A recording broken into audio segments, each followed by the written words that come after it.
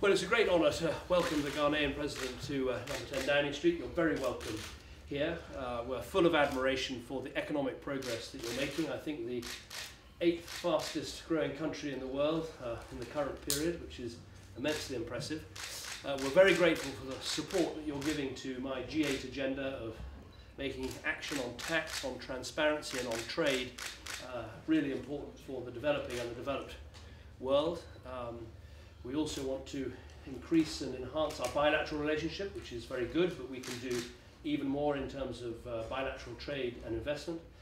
And also, we're very happy to discuss and very impressed with your role in regional security issues such as Mali, where we've been helping with C-17 planes, and we've followed the Ghanaian role there. So very warm welcome to you. Lots to talk about today, and thank you for coming, and thank you for coming to my conference on trade, tax and transparency on Saturday.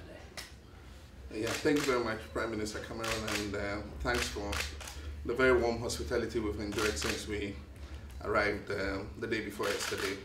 We kicked into several meetings and we've had very useful conferences. As you know, Ghana is a lower middle income country transiting to middle income, and we're looking for partnerships, that will be beneficial to all of us. And Britain, because of the historical links we have with the United Kingdom, is a natural ally in terms of making this transition.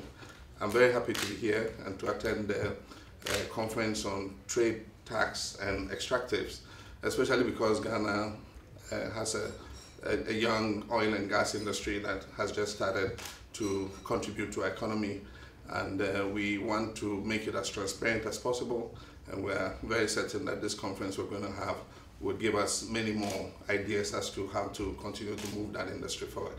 Thank you very much for having us. Thank you. Thank you very much. Thank you.